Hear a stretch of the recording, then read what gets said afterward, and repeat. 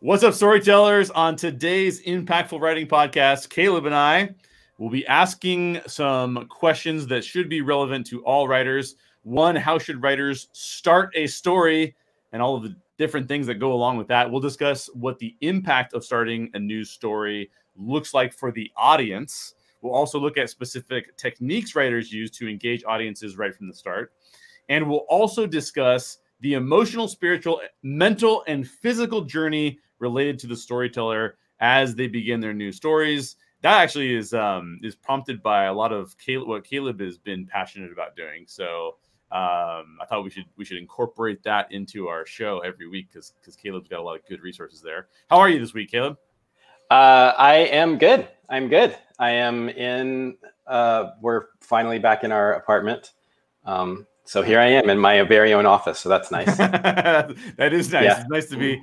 Although you said that your living arrangement was fantastic, so it was fantastic too. Yes, yeah, yes. That's very cool. Very, very cool. So I'm Jay Sherer, co-author of the full cast audiobook Death of a Bounty Hunter, which we have a release date for, and will be coming in November. I'll give more specifics when I have gotten that approved with my co-writer because I haven't run that by him yet. But we will be releasing it starting in November, so that'll be really fun. Caleb Monroe is a comic book writer and the screenwriter of The Mongolian Connection, which you can go watch on Amazon, right? You can go rent it on Amazon? Amazon, Google Play. It's supposed to be on iTunes, but I don't think it's actually appeared there yet. I don't know what's going on. Got it. The overreaching Apple. They're trying to not let you get out there. Yeah. That's what distributors are for, so I don't have to worry about it. Yeah, we were just talking about that before we started the show. Like, do you want to be a producer and worry about those things, or you just want to be a writer and just worry about the storytelling? That's what you have to face a lot of times in these things. So we are going to go ahead and jump into this. This how do you start a story? How should we start stories? And one of the important aspects of this show, at least for me, I know Caleb feels this way as well, is that we don't just talk about what a lot of other writing podcasts would talk about, which is just only technique. We want to be able to get into some of the things that go beyond technique, into why the human race enjoys storytelling so much and why they want to engage in stories. So that means understanding why audiences are moved by stories. It's not just about what you do. It's also about why you should do it. So Caleb, what are some of the implications of beginning a new story for our audiences? Why do audiences care about engaging in news stories, and what compels audiences to invest in those stories? This is going to go back to one of our earlier episodes where we talked about what is a story. But I would say that the reason audiences care about engaging in news stories and what compels them to do so is that stories are enjoyable. They create pleasure, chemical pleasure in our brain to consume stories. They provide improvement. Stories make us better at living, which we also covered. Better at empathy, better at conflict solving. And stories offer meaning.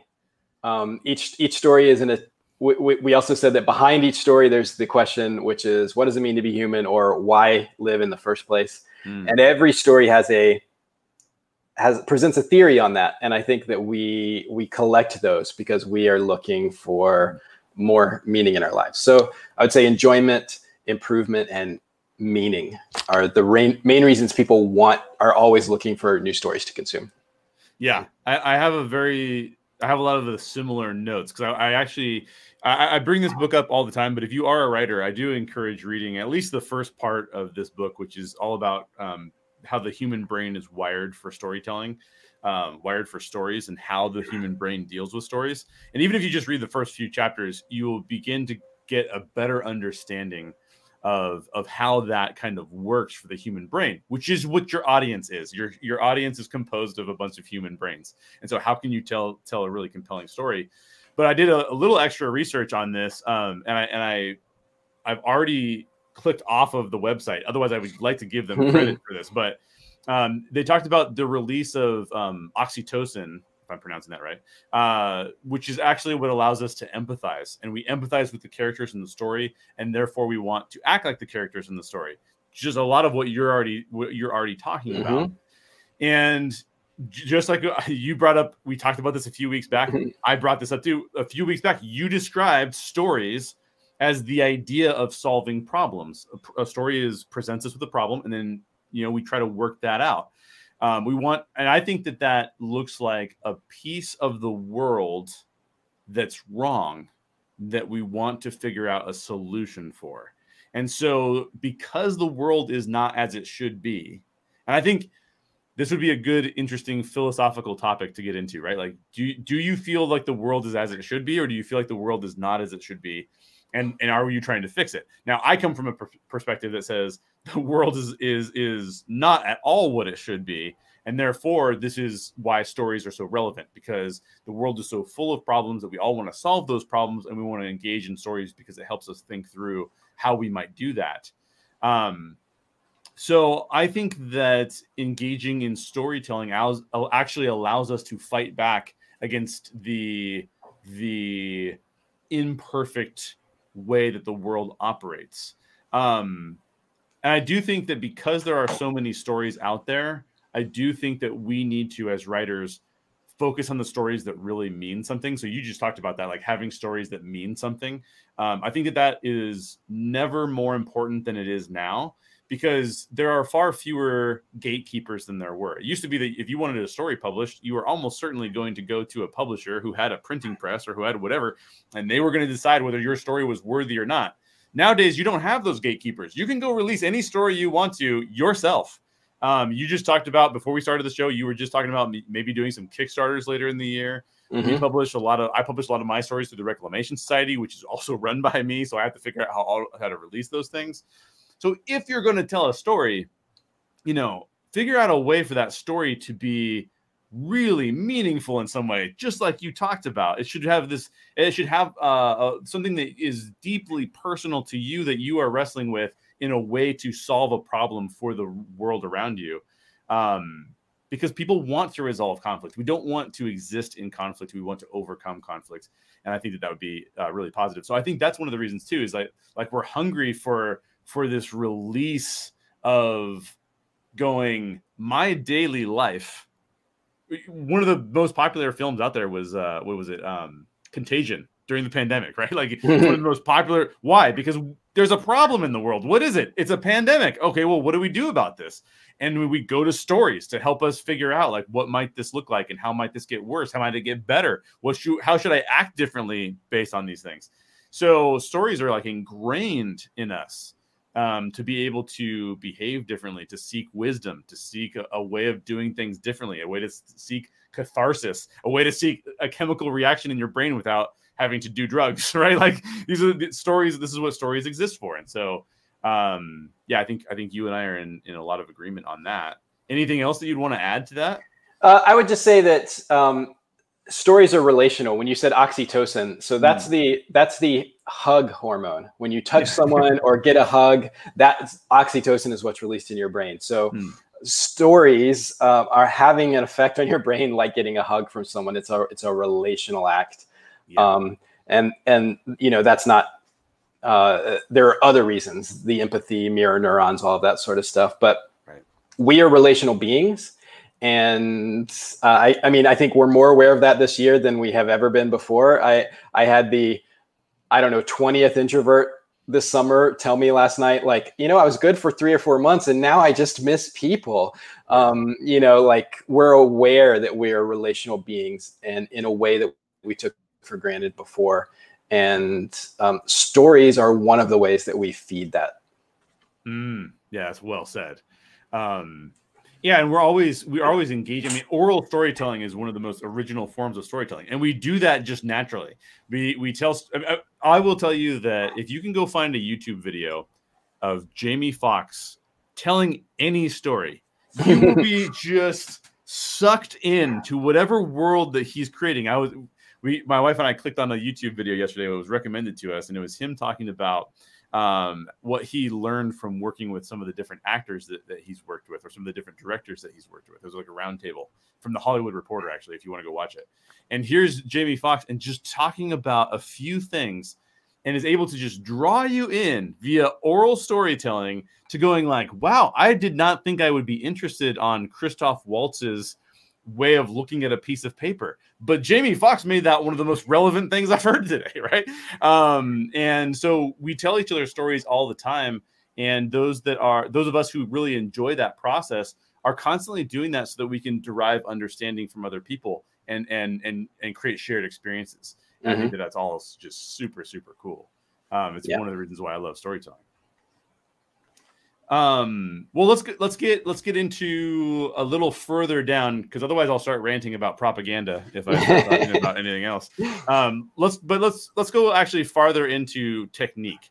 So what are some of the writing techniques that you like to use to engage people from the very beginning of your latest stories? What are some of the things you've used, and then you've also seen being used by others that you find like, hey, that's a really good technique, I really enjoy that style?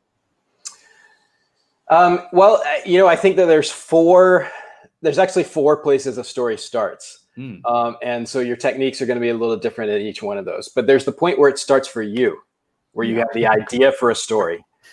Then there's the point where it begins to exist, where the first words have been put on screen or on page. Then there's when it begins to exist for your reader as they pick it up and read it. Oh, I'm sorry, I said 4, but it's actually 5. And then when it exists for if you're doing comics, your viewer / reader, because they are viewing it and reading it. In the film world, an editor would probably be similar to this, your viewer reader. And then finally for film and TV, when it begins for your viewer. So, because in film, you have a reader beforehand. Those are the people you're trying to sell the screenplay to, or you're making the movie with. So you have readers, but then you also have viewers. And so each one of those is the beginning. And so when it begins for you, I think the technique is, how do you come up with ideas? That's the people always want to know. And the answer is you just come up with ideas. They're everywhere in the world. So any image, any idea, something that sparks just your imagination. And it's usually when, at least for me, it's usually when you're not suspecting it. I'm not sitting down like, I am going to come up with a story. By the time I sit down, I'm like, well, I've been having these ideas floating around for months. Like which one will be the next one? Then there's where it begins existing. And this is a huge, huge hurdle. And a lot of writers and aspiring writers get separated at this stage. Aspiring writers just never face that blank page. And writers will sit down and do it. Technique wise, my advice is just murder your blank page. Just put anything on it. Now it's not a blank page. Anything at all. Just the title, your story, your name, anything like that. And you have begun. It's no longer a blank page. It gets that much easier. So murder your blank page. And then, one other thing that comes to mind, and this is kind of a version of murdering your blank page, is not having a blank page. And that is, I've talked before about Vicky King's book, How to Write a Movie in 21 Days, which is just, it's the worst title, but the first 50 pages of that book are great. And she suggests an exercise which I had a lot of success with early on. And she says, get 120 sheets of paper, bind them together, print your title page, put it on top. Now you can hold your script in your hand, even though all 120 pages are blank. And then you write 5 pages, you put them in the first 5 pages, and then you slowly just you fill that up. But the whole time you're holding this physical thing, and it's not just a blank page. It's not a conceptual. You've made this conceptual thing a thing that lives. So anything along those lines. Just we get hung up thinking about the blank page, but it's so easy to no longer have a blank page in front of you. Right. The title of your story will do it. Right. That's awesome. And so are any other techniques that you recommend? I mean, that's a great one. Just start writing. Yeah. So that's when it begins to exist. Yeah. So we talked about when it starts to exist for, like when it comes to you, now when it begins to exist. Now, when it begins to exist for your reader, this is another thing. And I think Christine Catherine Rush and Dean Wesley Smith, they teach this in the term that they use is depth. And they're some of the most selling and most award-winning prose writers of all time. And the metaphor that they use is depth, is that you want to pull your reader to the bottom of the lake and then pull them across the bottom of the lake. And because at the bottom of the lake, it's really hard for them to surface and leave your story. If you only pull them in a little ways, it's easy for them to surface and walk away. If you don't pull them at all, they're already on the surface. But if you pull them in and you do a deep, just suck them in with the depth of your story in the first 300-400 words or so, then it's that much harder for them to get out. And then it's almost more maintaining the depth than having to keep pulling your reader in. You're just pulling them across. Now, the ways that you create depth, I'm going to talk about it in a few different ways. So in like prose fiction, you do this mainly through your character. A story is a character in a setting with a problem, but the setting and the problem and your character together will create the depth. They pull us in. We feel like we're in a place. We feel like we are with a person. And because of the way our brains work, we are empathizing with them, facing their problem, and we want to help them solve it. But the main way that you do that is through the reason I call this a character thing is it's through your character's opinions.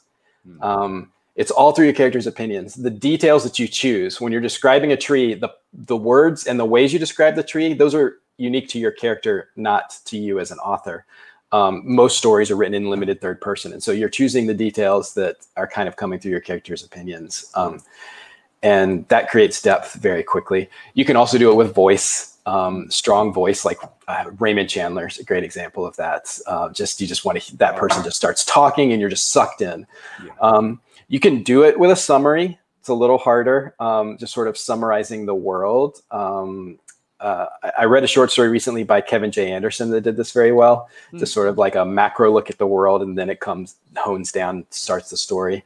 And then pacing, what it looks like on the page, affects whether someone gets pulled in. If it's just like page after page of block text, that's harder.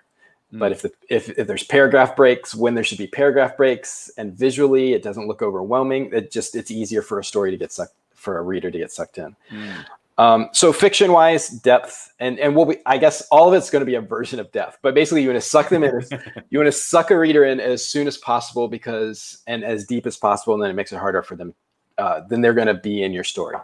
For nonfiction, I like the way that a blogger and writer and entrepreneur named James Altucher, I believe is how it's pronounced. He talked about it, and he says it will, whatever you're writing will always be better if you go back and delete the first paragraph. Your second paragraph will always be a better opening than your first paragraph, and it will still be true even if you know this rule. And I've tried it, and he's right. Like our brains just need a minute to warm up to what we're talking about. And that first paragraph is almost always our brains warming up as writers, even if we are trying to start as late as possible. The second paragraph is usually a stronger place to start. So that's a technique, particularly for nonfiction. Try it with your fiction,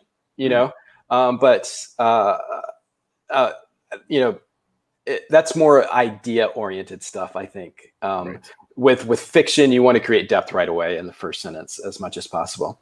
And then scripts. Comic scripts and screenplays have another element of depth, and this is related to pacing, but this is just how the script looks.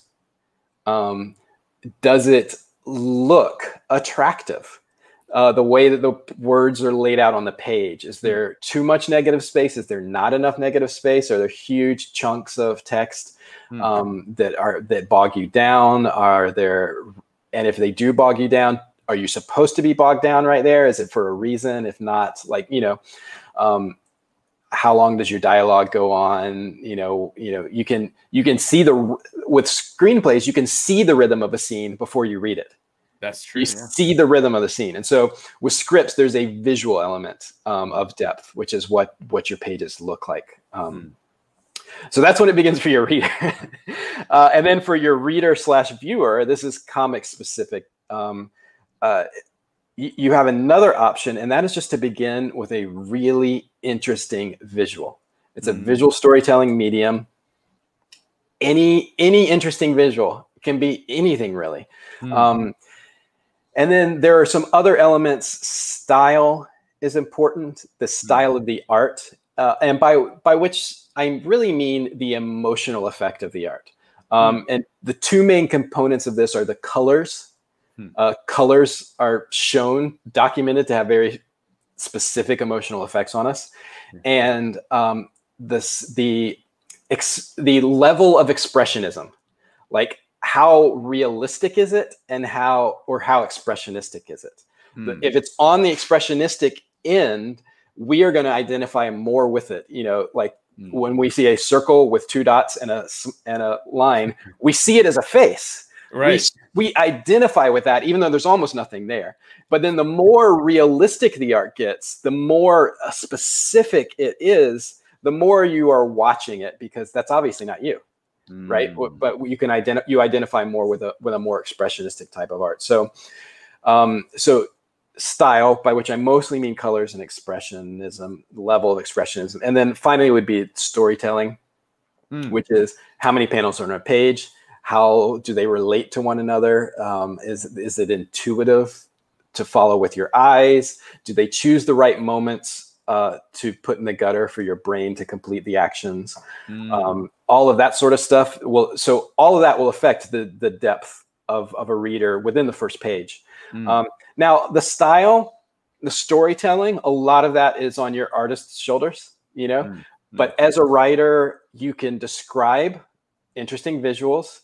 You can suggest or designate how many panels should be on that first page. You can talk about which panel you think should be the largest. You can talk about colors and style with the artist, with the colorist, and then they are reading your script. So the going back to your reader reading a script, whether it's a screenplay or a comic, you can also, by the way you create you can create depth with prose, with your words for them. And when they're sucked into your story, their visuals will more closely reflect your story. So you're not trying to just give them a blueprint. You're also trying to pull them in, and your collaborators. And then finally, sorry, I know I'm going on for a long time. I had too much time. I had too much time to think about this morning. And that's the mistake. And then when it begins for your viewer, and this is all, I'm bringing this back to technique, I promise. But this morning, I just sat down and I thought, well, what kinds of, so the prose stuff, the reader stuff, the comic stuff, none of that quite works for film. Which I think a lot of people who watch this are interested in film and screenwriting. So I just started thinking, well, like what kind of what techniques do some of my favorite stories use to pull me in? And then I tried to sort of create a categorization of them. So I'm going to I love it. Yes. I'm going to list types just in my one, brainstorming this morning. I had no guarantee that any of this, I will still believe any of this tomorrow. But in my brainstorming this morning, here's the types of, let's see, 1, 2, 3, 4, 5, 6, 7, 8. 8 types of story with, I'd say, I don't know, like 7 subtypes. So, nice. Sorry, here's my taxonomy of film and TV openings. I like it. I like it a lot. First is the premise. The opening is about the premise that's going to make the story work. And some examples of that are Lost and Elf. Now, all of these, you're introducing characters, you're introducing tone, you're introducing theme. All of that's coming out but they're always going to be, one of them is going to be in the front. So there's the premise forward opening, I guess, which is Lost or Elf. And it's like, here is a situation, you know, here's a circumstance. And that pulls you in if it's an interesting enough circumstance situation. Then there is what I would call the engine forward opening. And that's primarily with TV, because you have to, in your first episode, you have to create a storytelling engine so that your viewers will know, oh, you know what, this show can sustain itself. This show has a reason to go past this first episode. And engine is what you'll often hear people call that. So pilots in general tend to be engine forward openings, creating the engine by which this show will generate idea after idea, episode after episode after episode. Some great examples are the Luther pilot, one of the best pilots of all time, and the River pilot, which I just love. So I think those are both on Netflix, Luther and River. Amazing pilots. If you want to watch how to begin a series well, those are great. And then film series do sort of have this as well. Marvel Universe, Iron Man is kind of a pilot. Fast and Furious, the story engine of family and fast cars gets introduced in the beginning. Engine is kind of literal in this one, but but that engine, the intersection of family and fast cars has driven 9 movies to this point, I think. And so those are engine introducing, engine forward openings. Then you have the hero forward opening. The classic is Indiana Jones, where you see how great Indy is at what he does, and you learn so much about him as a person. You learn he's afraid of snakes and all of that sort of stuff. And then going back to when I was talking about comics, and there's also just the cool visual of the big round boulder. You know what I mean? Like that it's stuck in all of our imaginations ever since. Totally. And then there's the villain forward opening. And this would be the opening of Star Wars: New Hope. Which is really, that opening scene is really about Vader more than anything else. And then there's a subtype to both the hero and the villain, which I would call it the performance forward opening. A great example of that is Iron Man. Robert Downey Jr.'s performance is more important than the character of Tony Stark in the opening of that movie. That's what arrests and pulls your attention in. And then, so that's a hero version of a performance forward opening, and a villain version of a performance forward opening would be Dark Knight, the opening scene where we meet Joker. Because it's Heath Ledger's performance that really pulls us in. I immediately thought of Dark Knight. When you said that, I was like, oh yeah, like, that's what it is. Then there's the world building forward opening, where the world is being built more than anything else. It's not a particular circumstance. It's not necessarily a character, but it's the way all of these things weave together. Alias, this is often pilots as well, because you're building a world that's going to have to last for a long time. The Alias pilot is a great example of this. The Riverdale pilot is a great example of this, and the Westworld pilot. These are all great examples of world building. Interesting. And then there's the cousin to world building, which I'm calling the world telling forward opening. And so that's when you're actually told the premise. So Star Wars New Hope does this with the scroll. It here's several paragraphs. We're just telling you where you are and what you're doing. He's bad. He's good. just know that going in. T2 does that. And Reign of Fire does that, where they catch you up on what the world is. They catch you up. Lord of the Rings does that too. Yeah. And so, I mean, the key here is that it's got to be interesting. It's got to be interesting. And there usually have to be some great visuals to go with it.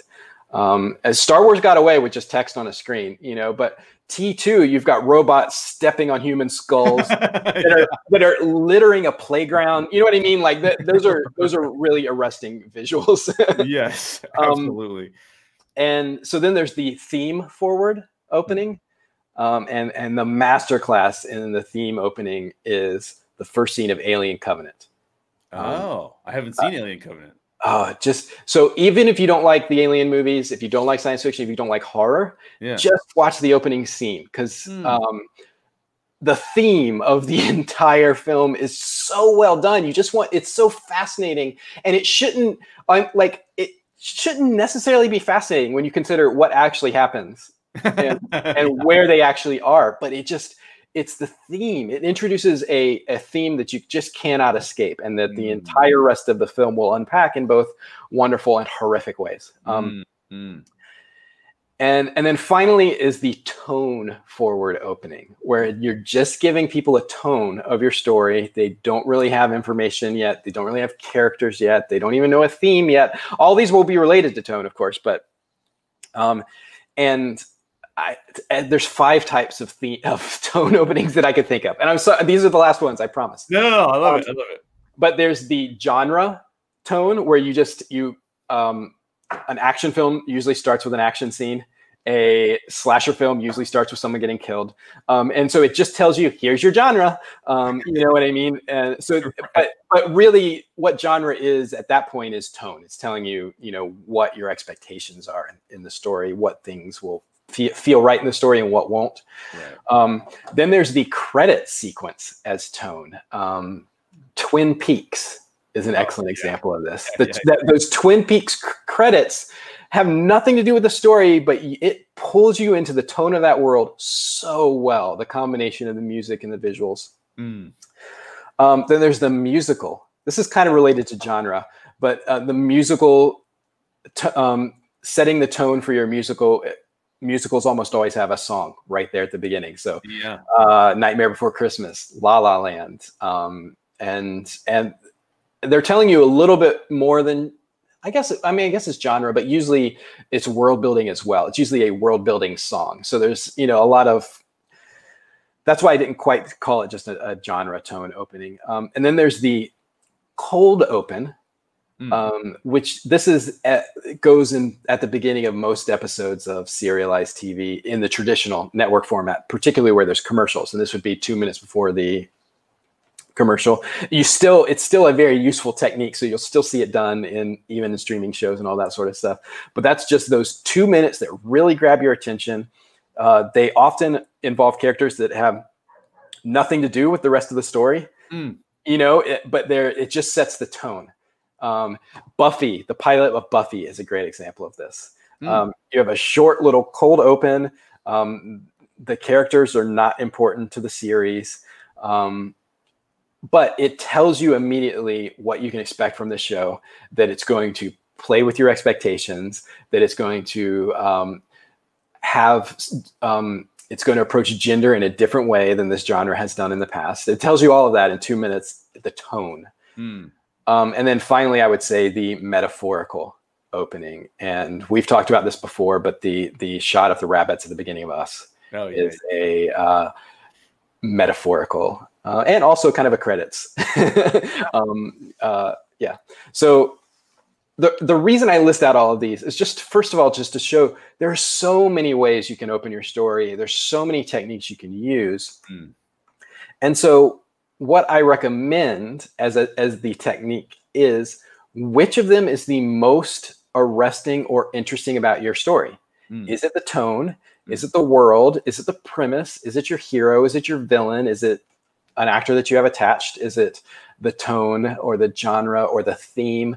What is the most interesting? What creates the most depth by itself? Like, even just when you're visually, when you're just like telling people orally, like what is the moment that clicks and they're like, oh, I want to see that. Their eyes light up and you're like, oh, that's what it is. Yes, exactly. So what is that for your story? And then do that kind of opening. So if it's the world, then do a world building opening. If it's if it's your theme, do a theme opening. If it's your characters, do a character opening, that sort of thing. So all of that crazy taxonomy just to say which one is the strongest in your story, what really sucks people in. And you can find this out usually by just telling people, and you can tell when they get interested. And you're like, okay, so that's the thing that makes them want to watch this or hear this story. And another version of this is when I send a script out for notes, I ask people, does every page make you want to read the next page? And if not, when does it first not happen? That's a great question. And And so then you'll know you've taken a wrong turn there at the beginning, and it's usually in your first 10 pages, right? And okay, that's all I have to say about technique. Yeah. Sorry, that was a really long answer. I love it. No, I pick up on some of the things that you talked about. But just before I go there, obviously, like you were talking about too, you can incorporate a couple of different of those options sometimes, because you mentioned A New Hope, which starts with a crawl but then goes straight into the villain. And so there are ways to maybe even blend some of those together in different ways. You know, can you have a tone that it's all centered around your villain? Obviously, the tone of The Dark Knight is a lot different than the tone of Batman Begins. I mean, there's similarities, but there's some big differences as well. And so I think that that's really fun, that you can even take a couple of different things and mash them up to create effective beginnings, which is a really cool technique as well. Yeah, and you'll be using ultimately all of these in your first 5 to 10 pages, no matter what. Yeah, but there will be the one or two that were just like really move forward. You know, because Alien Covenant, it's really a theme and a villain introduction. You know, Luther is really an engine and a hero. You know what I mean? Like, yeah. I think too, just to back up what you were saying about when you start to show people your story, I actually am, this comes a little bit, not necessarily from my writing background, but taking my startup background, starting different companies and then applying some of that thinking to my writing.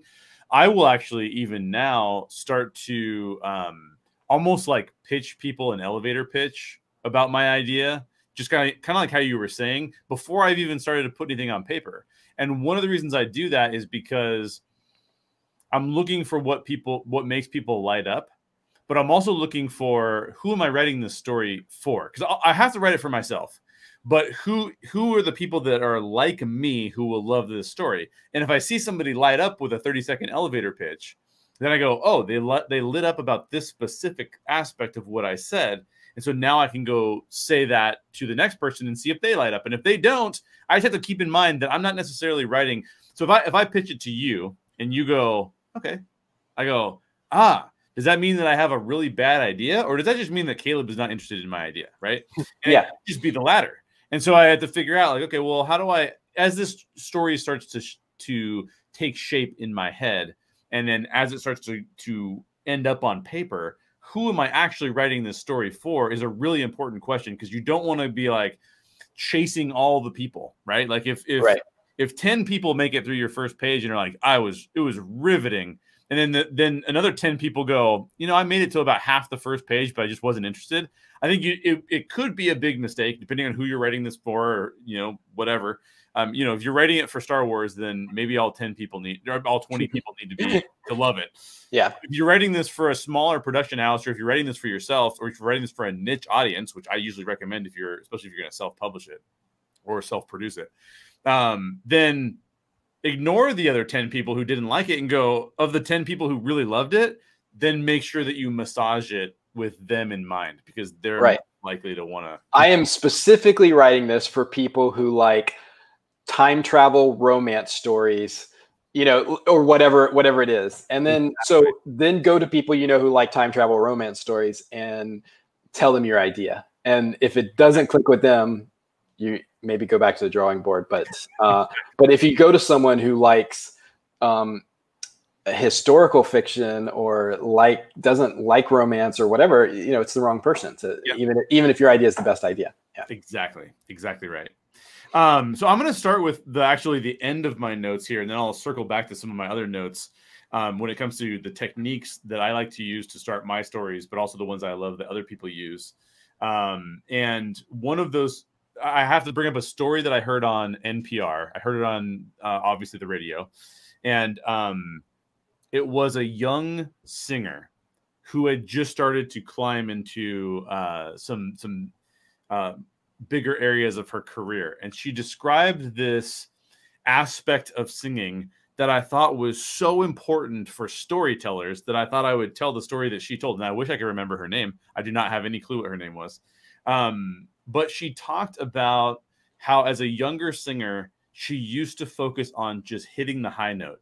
And so she would know that the high note was coming. She had practiced the high note. She was ready to unleash the high note on the audience and be able to do that extraordinarily well. And she was approached by some older performers, and they would say like, hey, it's not just about the high note. Like it's about everything that becomes before the high note as well. And she goes, the way she described the story was very wise as a person who had figured this out over time. But she goes, at first she was like, what are they talking about? Like all the audience cares about is the high note. That's what makes me look good. That's what they like to hear when I get to that place. Basically the climax of this number. And then what she realized later, and the way that she described this was just because she started using science to describe it. And I think this is really, really cool because the way that science and art interact with one another is really fascinating to me. But she said, what I realized that what they were saying is that rather than try to take the audience from maybe here and then here and hit them with a dopamine hit at this level, because that's what the audience will receive when they get that surging note, right? That surging high note. They're going to get this surge of dopamine in their brains. And then that will cause the emotional response in them. What she realized that the older performers were telling her was that you actually need to build up the dopamine in the person's brain as opposed to just smacking them in the face with it. Because if they go straight, she was basically the way she described it. If I go straight for the high note, then I get a certain amount of dopamine.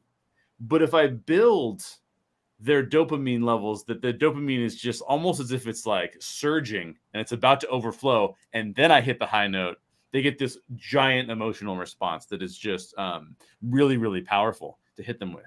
And so I love that aspect of thinking about your story in that way, where the art meets the science.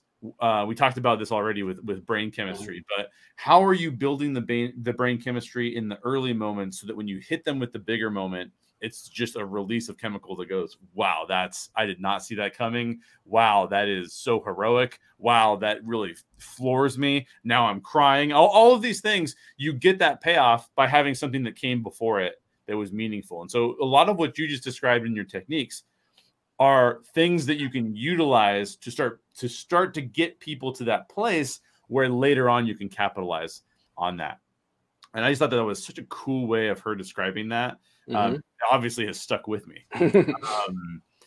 So a couple things. I broke mine down the same way you broke yours down in terms of like there are things you do before your writing even begins.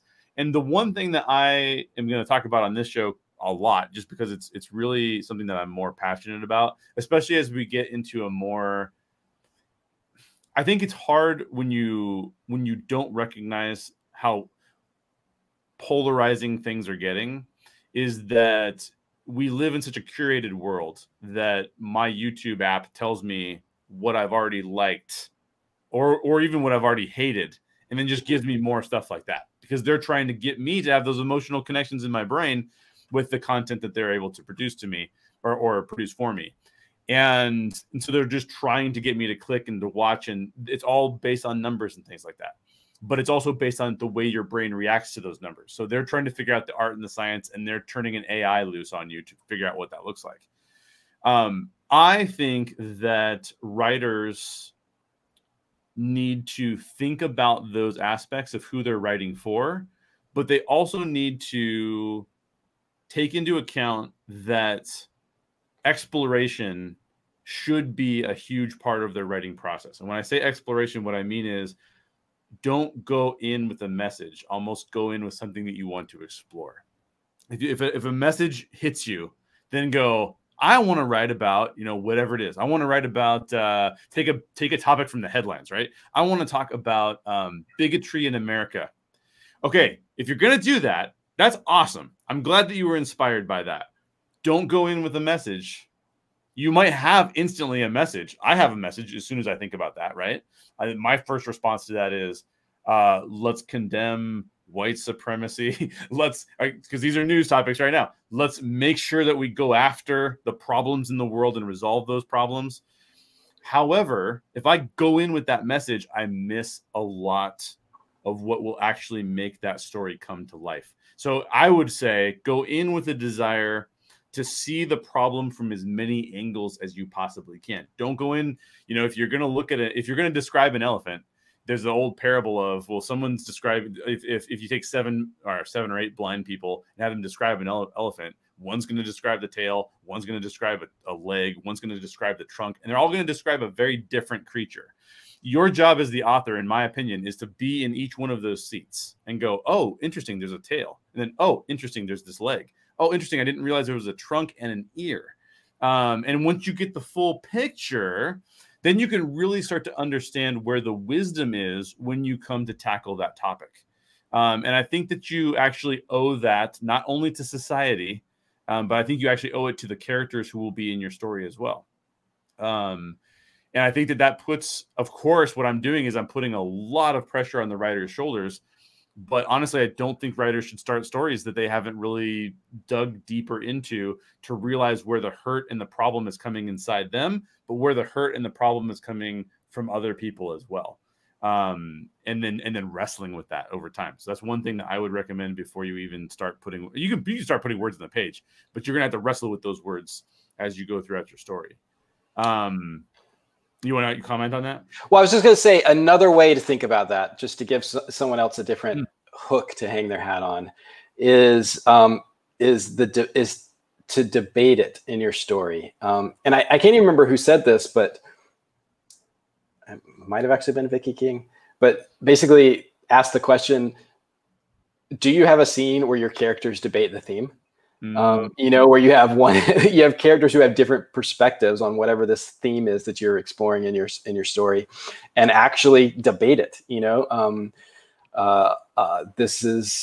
it's actually fair. It's really common to have that. And so also just to think of it as maybe you don't have to explore every aspect of something, but your antagonist and your protagonist can each just have a different stance, and it's the conflict between their two stances. Yeah. And not only that, but the conflict between their. So this is what I mean by being fair. So let's just say that we're going to take two sides of the issue, like you're saying. Like there's two characters. They're going to be debating one another.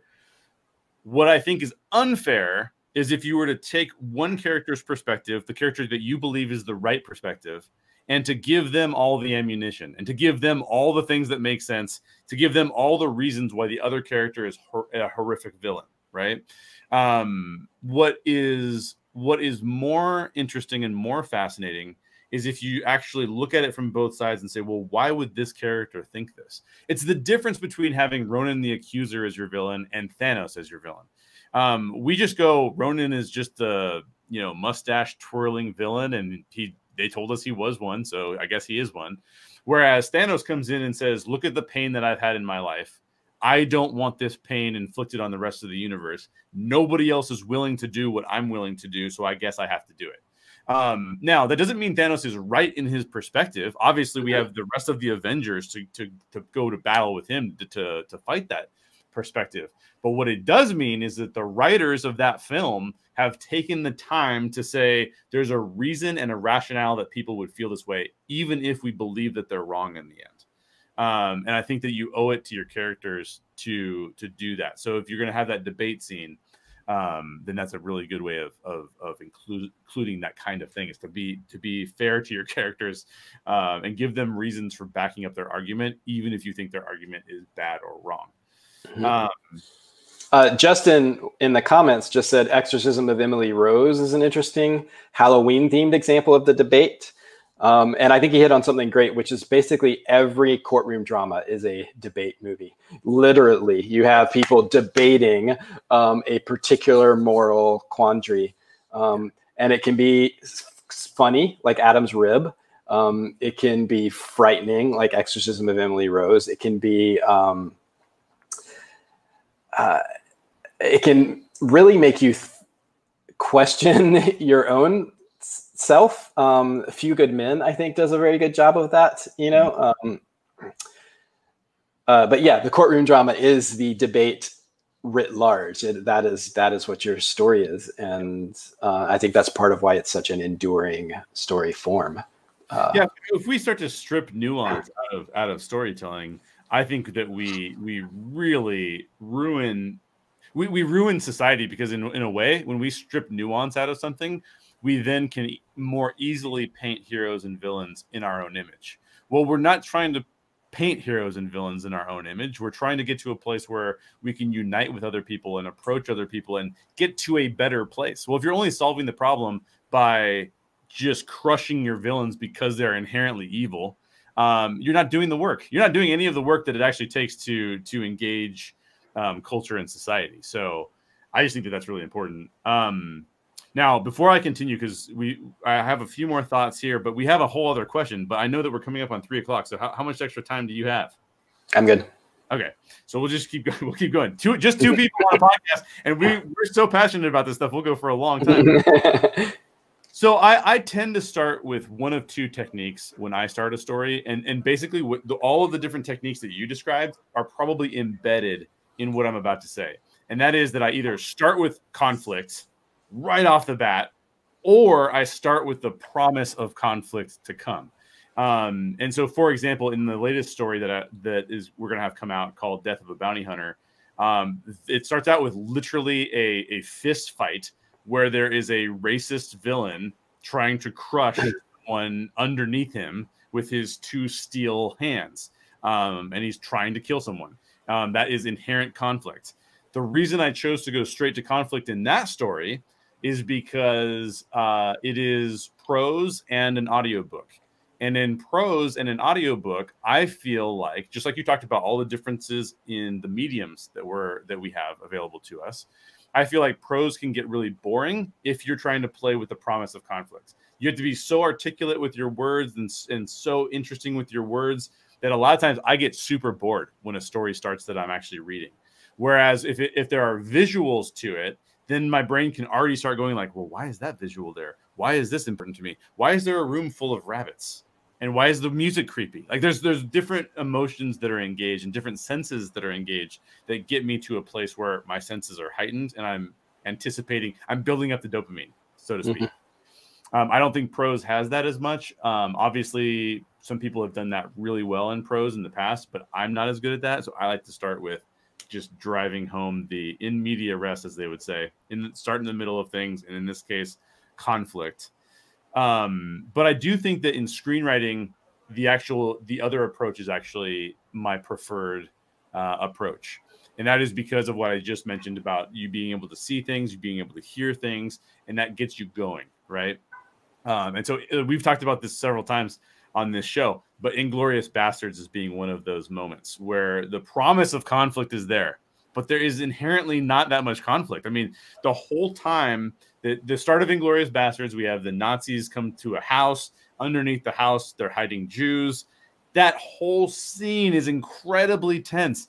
And one of the things that Tarantino does in that scene is he just keeps drawing it out. And you're like, how can you draw this out any further? This is insane. And that is the promise of conflict.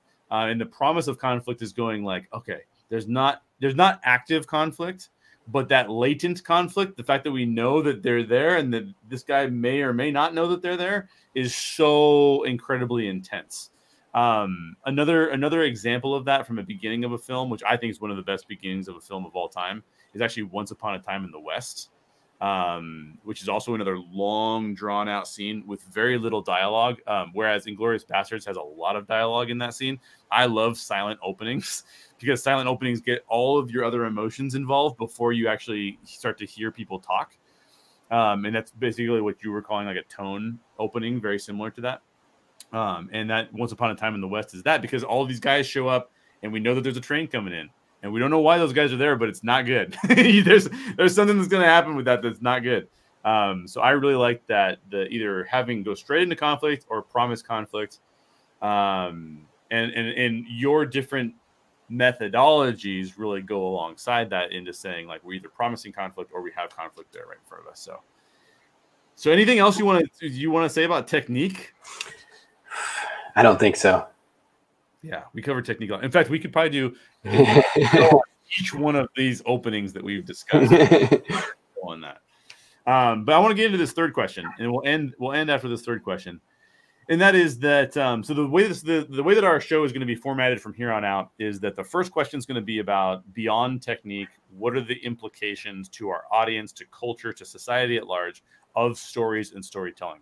The second question is going to be about specific techniques that writers can use to draw audiences in, draw society and culture in, wrestle through those things. And the third question is going to be more about the internal focus of the writer and the writer's ability to do these things well without completely destroying themselves in the process. And that's a particular passion of Caleb. He does a lot of talking about that. And I want to unearth a lot of that wisdom from him. I'm not going to have a lot of wisdom for you, probably. I'll do what I can. That's what I want all creative writing programs to actually teach you. The craft can be picked up, and it's usually picked up more from reading than it is from someone telling you a technique.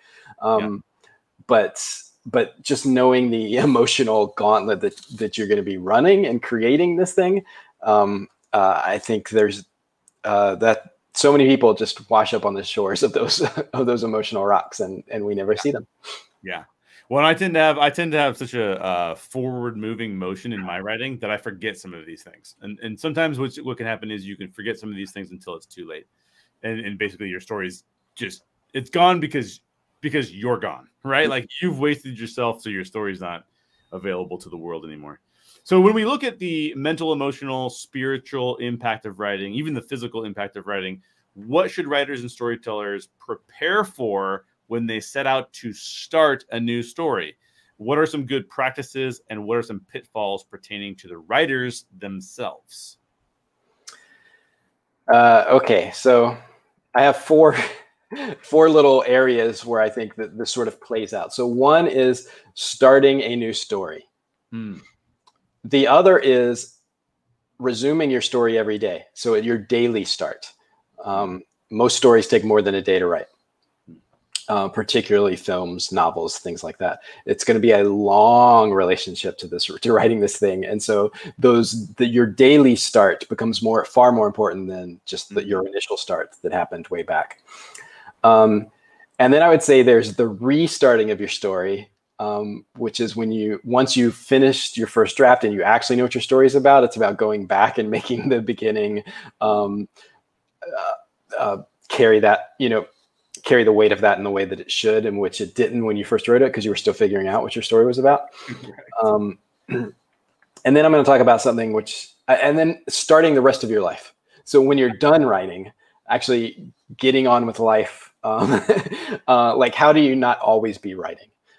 Because I think that's a pitfall that we fall into. We visit this world that we are creating. We go all the way to another world. And so then how do you get back? To get back to your life here in this world. So starting I'll just do these one at a time and then hear what your thoughts are on that area. And then so that it's not just me talking for a very long time like it was before. So starting your story overall, sitting down, it's day one, beginning your story. I think it's useful to think of this as falling in love. You are going to fall in love with your story. It's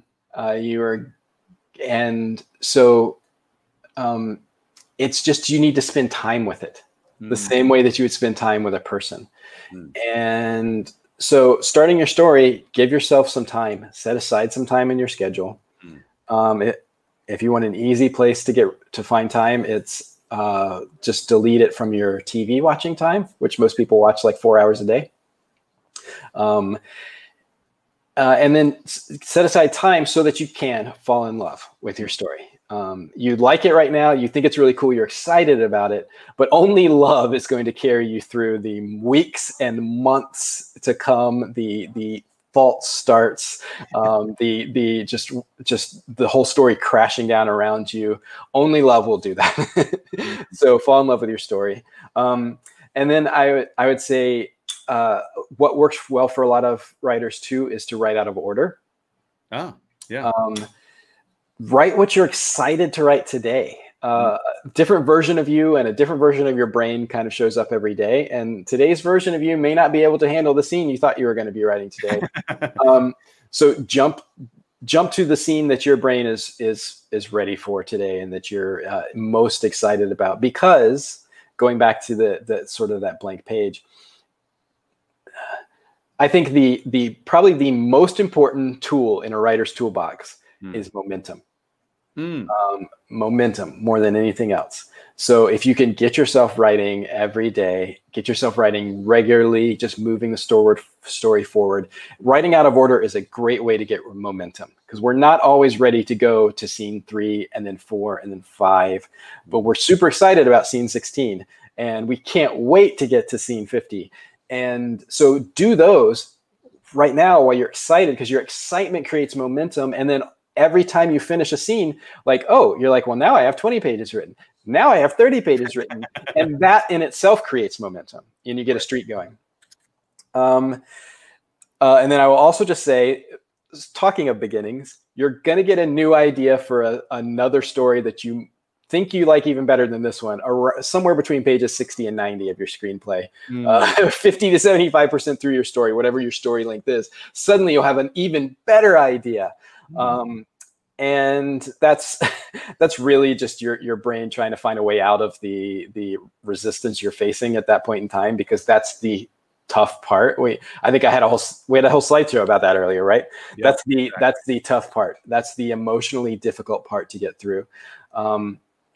And so actually focusing on the ending of your story instead of how exciting a new beginning could be, focusing on the ending of your story is what pulls you through. Like, find what excites you about getting to the end of it. And even if you've already written the ending because you're writing out of order, then still, like, what are you setting up that's going to make that payoff that much stronger for the audience? Get excited about the ending that has something, then that has its gravity and a momentum to pull you forward, instead of just like you loved your opening and now you're just kind of losing momentum and it's just you're getting tired. I have some friends, and they have a friend who is a TV showrunner, and he used to have a rule about meeting with young writers, and that was they had to have written 3 scripts. Because if they've written 3 scripts, that means they can get through that hard part of the script. Because like I said earlier, the blank page separates writers from non-writers. Yeah. And then the non-writers who still have some gumption and get going, it's here. It's the 50 to 75% of the way through when it gets hard.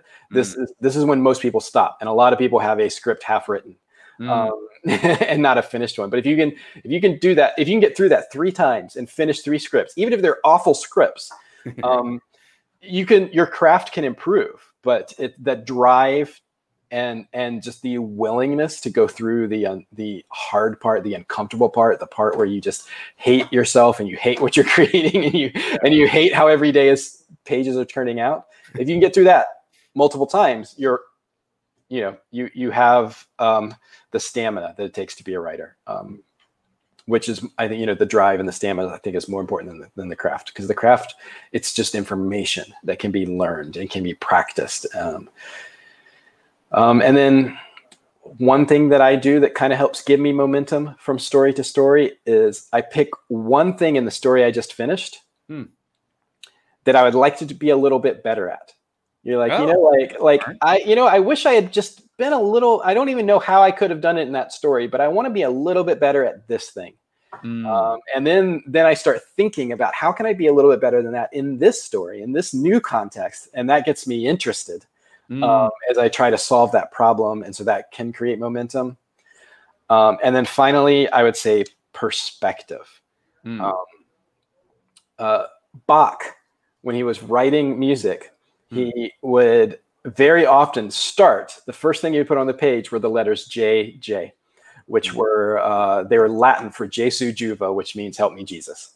And at the very end of the song, he would write SDG, Soli Deo Gloria, to God be the glory. And what he was doing was he was reminding himself at the beginning and at the end of that there are more important things in the world than the piece he's writing. That there is a context. He was giving himself perspective. And while your metaphysics may not be the same as Bach's and may not be the same as mine, I start all my scripts that way. I type JJ at the beginning. I have both murdered the blank page by doing that. But also I'm starting with a reminder that, you know what, even if the story goes off the rails, even if the script doesn't work, it's okay, because it's not life. It's not my identity. There is more going on. It takes place in a larger context. And that also helps you with momentum, because part of why we get stuck, I think, is we get to this point where we feel like we are proving ourselves. Like, I'm not successful as a human being if I don't get through this scene. And having that sort of perspective from the beginning, that like, oh, you know what, actually getting through the scene may have no effect whatsoever on my success as a human being, it just makes it so much easier to start each day. That's good. Okay. So that's starting your story overall. Yeah.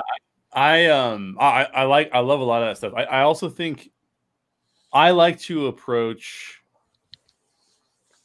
storytelling in a slightly different way, because I'm not usually, I don't gravitate toward the feeling of something like love. So like you say, fall in love with your story. I don't usually fall in love with a story by first feeling some sense of amazement about it or some sense of euphoria about it. So one of the things I wrote down, and this is like, as you think about writing your stories, this is how I often have to deal with it, is actually that the story is usually I'm finding meaning in it because it is coming from a place that is deeply painful. And so actually it might be even something that I hate about myself or about the way that the world works. And so for me, it's actually, that's a signal that I'm going to write about something important. If I have seen it occurring in my own life, if I've seen it occurring with real humans around me, then there's this sense that I have that sits on me that says, I feel like I need to learn to deal with this problem in my own life, in my own way. And the characters around me are sort of the people around me. And how are we going to deal with this program collectively? And it's not until much later that I actually start to fall in love with what I'm doing. Right. So I like that concept. I like that concept a lot. But for me, it's almost like a reversal of the process. Like I can't fall in love with a thing until I have seen it as being entirely human and entirely full of pain and something that I resent or I hate it. And then it's like, well, then how do I deal with this in a way that brings redemption to the situation? Or if it's going to end in no redemption at all, if it's just going to end in depravity, why do I feel so compelled to deal with this situation or this topic? And for me, that means that that I have to have people around me who showcase love and who showcase things that I might not be feeling as I go to begin the story. Because I have to have people around me who are going, you know, we're here with you, despite the fact that you don't like writing about this thing and that you don't like the pain that exists in the world regarding this particular activity. When I started writing Death of a Bounty Hunter, a lot of it was because I was feeling, the lead characters was feeling this guilt and shame, and I was feeling that in my own life. And I'm going like, I'm feeling this stuff. Where do I find relief from this? Where do I get relief from this? Because if I don't get relief from this, this is a very terrifying way to continue the rest of my life. And I think that place, you will eventually fall in love with the story that you're creating that finds redemption and forgiveness for that shame and guilt. But along the way, like early on, you may not feel any love at all. And so I think you have to then look even deeper into yourself to say like, well, why is this even relevant for me to pursue? Because it's going to be very difficult for you to pursue. So yeah, I love the fact of falling, because I would say now Death of a Bounty Hunter is a story that I've fallen in love with, but it did not start that way. And so looking at some of those ways to get there, I think is really cool too. Yeah, Jim Kruger has a fascinating way about talking about, I think, what you're talking about. And he says, well, what is your story saying no to? What is there in the world where you're just like, no, you know, something that angers you or saddens you, that you want to refute. And that's a place that he has talked about starting a story. Yeah, that I would feel very similarly to him as I start stories, for sure. Yeah.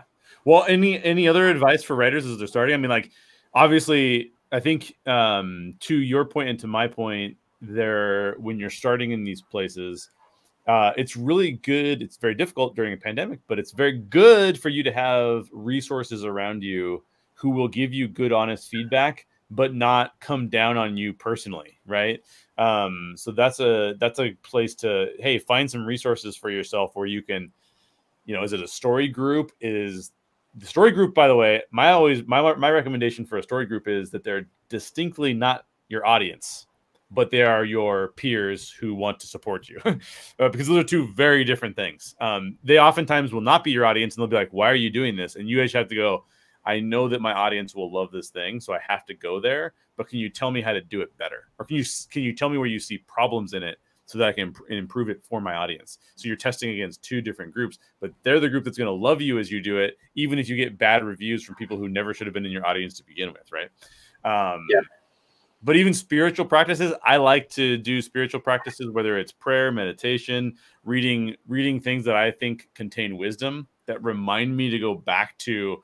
So you see a problem in the world, but how do you solve that problem? And then looking at other resources to see how that's so. Yeah, this is the book of wisdom that I choose, but what is the book of wisdom that somebody else chooses to say, right? And understanding what those are from different perspectives so that I can see the full elephant and be able to describe the elephant well. So what else? What are some of those things that you like to do? What are some of the things that you work into your daily life that help you? Yeah. So, once you've started it, then it becomes about starting it again every day. And again, it becomes momentum again. If you write for one day and then you don't write for 2 weeks, then you have to start over from scratch again. You have no momentum. Yeah.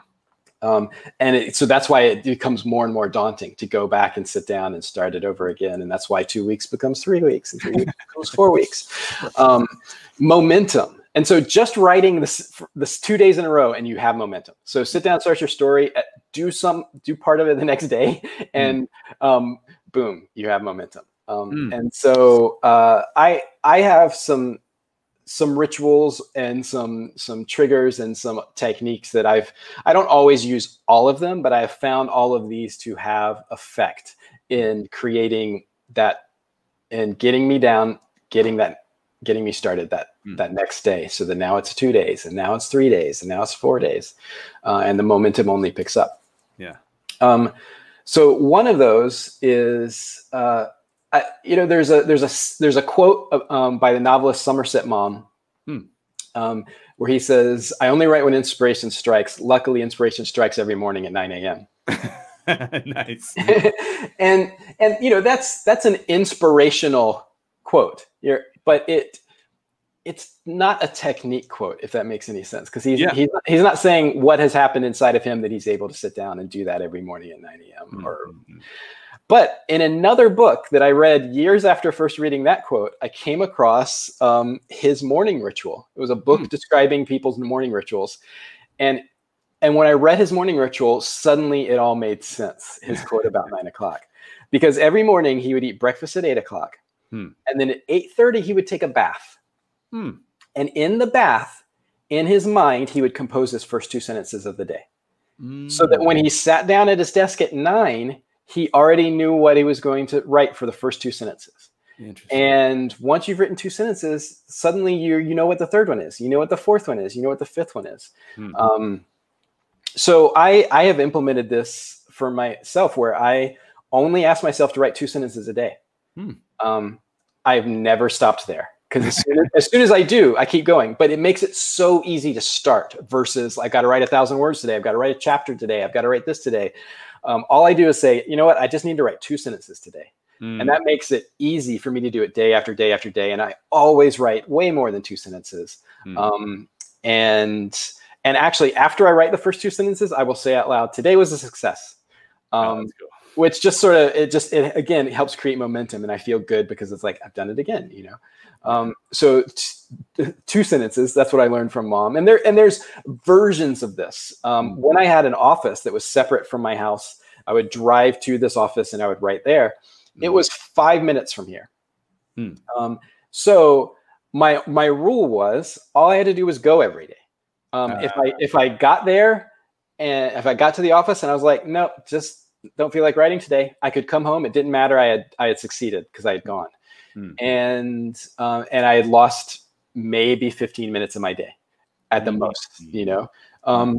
And there was one day when I got there and I was like, nope, not today. And I went home. Yeah. But every other time I sat down, and before I knew it, an hour, 2 hours, 3 hours, I had been writing for a while. But all I asked of myself was to go. And so that was sort of a version of 2 sentences. So just find a very small thing to ask of yourself that you can do, that you can sustain day after day after day, that that does not feel like a burden, so that you can start every single day. So I would say that's probably the heart of what I'm going to say about starting each day. But there are some other ways to do this. Hemingway famously would just stop when he hit either a certain time or a certain word count mid-sentence. But stopping mid-sentence had the same effect for him that it did for Somerset Maugham, because he came back and all he had to do was finish the sentence that was already partially written. Right. And then so he had begun already. Once you begin, it's the beginning that is the hard part.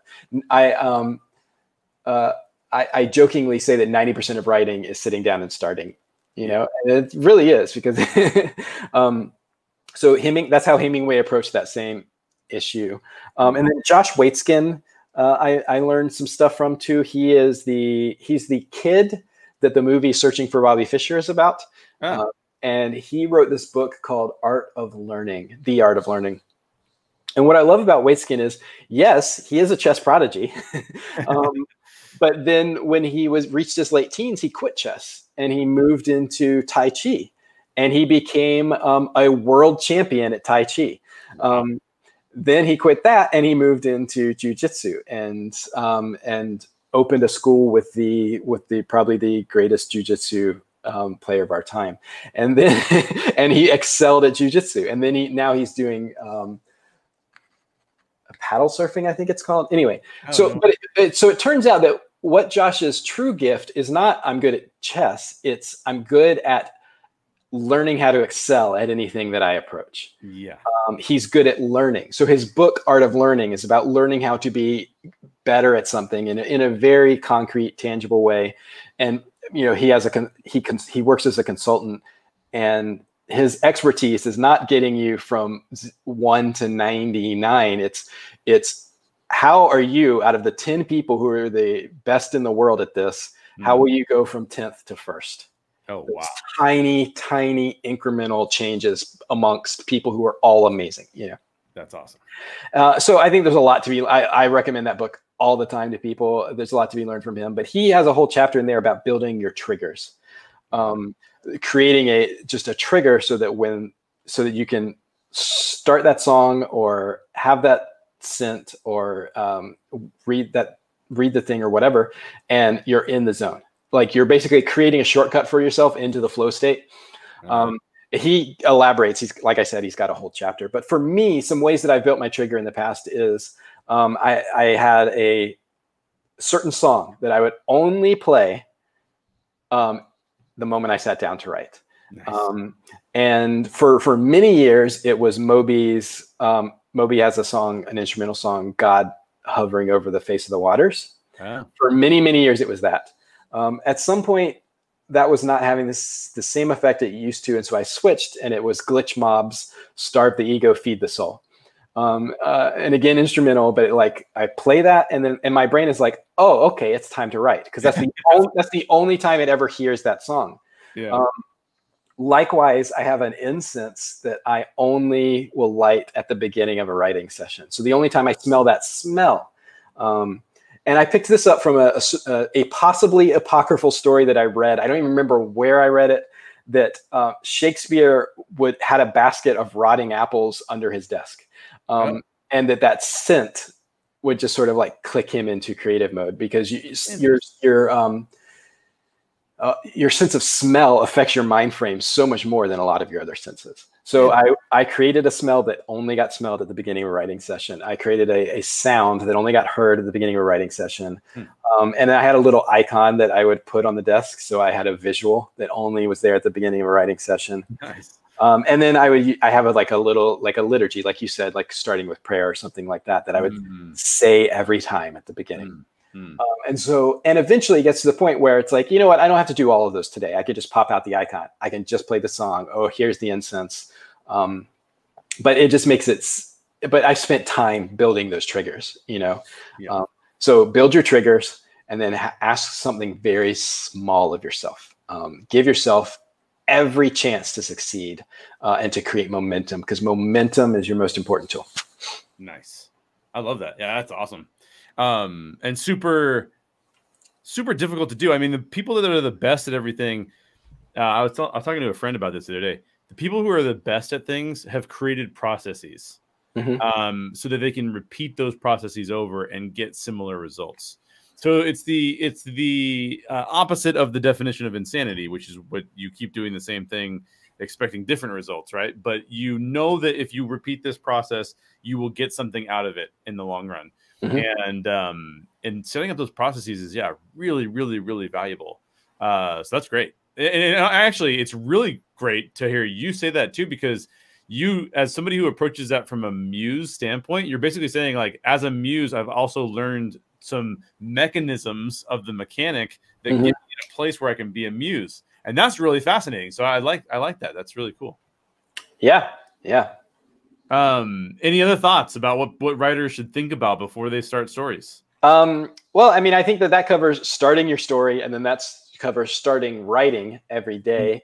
And then, but I'd say there's two other types of starts. Let's go into those. One is restarting your story. And then one, like I said, is starting the rest of your life after a writing session. So restarting your story is when you go back to that opening, and you are going to love that opening more than you should.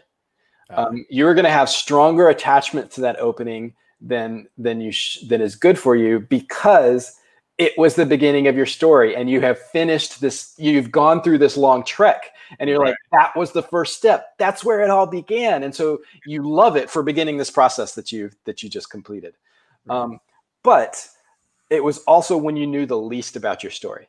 So it is what usually requires the most rewriting is the opening of your story. So some things to think about. One is going back to James Altucher, and I know he was talking about nonfiction writing, but you probably started your story too early. That's one of the most common things I see in the first draft opening of a script. You probably started too early. And even if you knew that rule, you probably started too early. So you can probably remove some stuff and get the story going faster. And then, another thing, Patty Chayefsky, the playwright and screenwriter, I think he won an Academy Award. He would start writing his play or his script, and then he would say, once I figured out what the theme was, once I figured out what it was really about, then he put that on a sheet of paper, he taped it to the top of his typewriter, and from that point forward, he never put anything in the story that wasn't about that. But then you figure it out halfway through, you still have to go back to the first half, and you have to cut out all the things that aren't about that, or add things that are about that. So I would say, just know that you're going to love your story, your opening, more than you should. And you are going to read it with love goggles. And it's not the way other people are going to read it. So this is a great place to get people's feedback. And that's why I asked that question of, when is the first time that I lost you, but then also know you probably started too early. And once you've gotten to the end of your first draft and you know what your story is really about, then you're going to need to go and you're going to have to tune the early parts of your script to match that. So that's what I think of as restarting your story. Yeah, and that may be one of the, I don't know, in my opinion, one of the most important parts of writing is that part, because it's great that you can get started, and getting started is really difficult. But if you want to make something better, you really do have to kill some of the things that, it's like the book Good to Great, which is a totally business book. but it's all about saying no to the things that are good so that you can actually be great. Mm-hmm.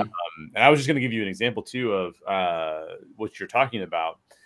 In both of the novels that I've published already, including Death of a Bounty Hunter and Timeslingers, I have actually added on to the beginning of the story, because what I realized was that where I had started with, when I realized later on in my process what the story was really about, I actually wanted to go back and from the perspective of the reader, go, oh, I need to actually engage some of these emotional thoughts first. So in Death of a Bounty Hunter, for example, I realized that my character needed to be perceived as isolated and alone. And I started a new chapter of the story and to showcase how he might be perceived in this world of being isolated and alone. Hence why he has someone on top of him calling him racial slurs, trying to kill him. Because I wanted you to feel that. I wanted you to feel that going in. In other words, I wanted you to get to know the character, the hero, like you said, get to know the hero right away, but also know the tone right away of what we were going to give you. And so then that became a new opening. So I think that, yeah, it's really, really, really cool how that stuff works out. Yeah. Yeah. It's crucial. And then the final thing I would say is starting the rest of your life. Because writing has no boundaries. It takes place in your mind, and your mind is always working. Even when you're asleep, it's dreaming. And I've gotten great story ideas or solved story problems in dreams. So how do you keep from always working? That's not good for any of us. And it's especially unfair to your loved ones and your family, that you are going to travel to this other world in your mind. And then if you don't come back, that's really unfair to them. And I'm just, your family and your loved ones are more important than your story. You have to strike a balance. You know what I mean? They also have to be able to give you the space in your life that you need to do this thing, because storytelling is, I think, a very important pursuit. Yeah. But if it comes down to my wife or the script, like my wife should win. And, but there's these little ways that we violate that by just sort of like heading downstairs after writing, and we're just kind of distracted because we're still just like a little bit there. Right. So I also think that we should build ending triggers. And I call these return rituals. But I have spent this time traveling, and I put together techniques to help me travel more quickly to this other world. So I need to put together techniques that will bring me back from it. And so your return rituals, these are going to be a little more personal to you depending on the time of day you're writing, and the nature of do you have roommates or do you have a family? Do you have a spouse or do you live with your parents? Or like all of that will affect it. But it's just like building your trigger to start. Just build a trigger to come back. And so that when you're done for the day, play your victory song, or have another instance that you use for that, or sometimes I will, if it's been a significant writing day, I will go have there's a bakery a block from our house, and I will go have a cupcake of victory. And that's like that's how the day ends. I usually do that at the end of a script. Like I have finished the script, cupcake of victory time. But sometimes, but that actually is a transition space where I'm like, oh, that is over. Now I am in this stage where I'm just celebrating that is over, that I did that. I'm enjoying life. I'm having a cupcake. I'm in the moment, Awesome. So just have return rituals for coming back. That's awesome. I have none of those things, so I need to. Well, and I think too, it would be interesting to have this conversation when you think about going from the different rituals of the different hats that you put on, like if you're self-published or if you are producing your own stuff. What can be really difficult is that even when you take off your writing hat, then you're faced with the producer hat, and then you're criticizing your own stuff because now you're looking at it as a producer would look at it, not as a writer would look at it. You're trying to figure out how you're going to market it. You're trying to figure out how to get into a marketing mode that will actually sell it. I mean, it can get really, really complex really, really fast, which is why you do need to decide at some point in your career. This can change, but are you a writer for right now, or are you a producer for right now? Can you do both right now? Like, all of those things need to be kind of decided, and then you need to create rituals around each one of those things, which is pretty difficult to do, honestly. So, yeah. And I recommend that if you have multiple hats that you wear, that you only wear one per day. Ah, interesting. Today, I do all the producing work. Today, I do all the marketing work. Today, it's just a writing day. Don't try to do them the same day, because the switching, I think, is where we get hung up. And sometimes you have to do more than one in a day. Yeah. But I recommend using lunch to sort of split your day in half. So before lunch, you're only this, and after lunch, you're only this. Give yourself some time to sink into that role, so that you're not skipping across the surface of being a writer, skipping across the surface of being a producer, skipping across the surface of being a marketer. Give yourself some time to do it. And the easiest way to do that is just only do one at a time. Yeah. That's really good stuff. Was that the fourth one? Have we covered the fourth one? Yeah, return rituals was the fourth one. Rituals, perfect. And it's really just sort of an extension of your beginning rituals. Yeah, that's awesome. Well, any other thoughts? Any other closing thoughts as you think about starting a story? I would just say to everyone who is listening to this, if there's a story that you have been wanting to write, go right now and murder your blank page. Just put the title on it. If you want to put 120 sheets of paper together and then put the title page on top, so you feel like it's already kind of a real thing in the world, do that. If you want to put JJ at the beginning or whatever, just go murder your blank page right now, and then only make yourself write 2 sentences tomorrow, and then suddenly you will have a 2-day streak. So that's what I would say is do that. Yeah, I totally agree. In fact, I did a video on this channel called "How to Overcome Writer's Block," and one of the things was you just need to write, even if you don't feel like it, even if you do not feel inspired. You just need to show up, because sometimes when you show up and you start writing something really awful, you go, "Wow, that's really awful. I have a better idea, and this is what it is," and it suddenly comes to you. So, and I think that the rituals you talked about are really critical in just getting you to the table to put stuff down. And then even if it's terrible, you're like, well, I am writing, so that's something. And then you might be inspired on top of the terrible. And so that's, do that. That's great. Yeah. And that actually brings up another truth. I think I've talked about this before, but I think it's one of the key, it's like one of the foundation stones of a writer's life, is just know that your emotional relationship to what you're creating is not reflected in the quality of what you're creating. So some days you will just hate, every word will just fight you, and you will just hate the day, and you will feel like you got nothing done. And then you'll find out later, oh, that's the scene everyone loves. So to me, that day was a failure, but in that part of the script is a success. And then it works the other way too, where on a day where you're just like, nailed it, then that's the first scene everyone's like, you got to cut that out. That doesn't belong there. Sometimes your emotions will line up with the quality of what you're creating, but they're not a barometer. You have the worst perspective on that. You have no perspective on your own writing, especially in the middle of it. So just know that feeling bad about what you're creating right now doesn't mean it's not the best pages you've ever written, and feeling good about what you're creating right now doesn't mean it's not the part of your script that you're going to have to throw out first.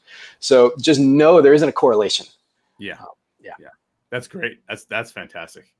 I don't have anything else to add. We've gone on for an hour and a half, which is awesome. And I'll be breaking this video up into multiple parts. So that'll be cool too. Those will come out later. So CalebMonroe.com is where people can find out more about you. Yep. And they can go check out the Mongolian Connection. I still need to book time on my calendar so I can watch that. Days keep passing by without me watching it. I really want to watch it. I really want to talk to you about it on this podcast too. Yeah, that would be fun. That'd be really fun. So if you like this conversation, please hit that like button for us. And if you've got a comment or a question, leave it in the comments down below. In fact, I go back and answer questions whenever people leave questions for me. So feel free to do that. If you ask a question for Caleb specifically because you don't really want my advice, then I'll let him know. And he'll answer it for you too. Caleb and I will be back in 2 weeks with another live show, 2 o'clock on a Friday, 2 weeks from today. So if there's anything that you want to know about from a storytelling perspective or a topic that you would like us to cover, please let us know. And make sure you're subscribed to this channel so you don't miss that conversation. In fact, hitting the bell for notifications is helpful because when we go live, you'll be notified that we went live and you can join us right then and there. Keep writing, keep grinding, keep writing, keep grinding. See you on the next video. Thanks, Caleb. Yo, you're welcome. It's been great. Absolutely, man.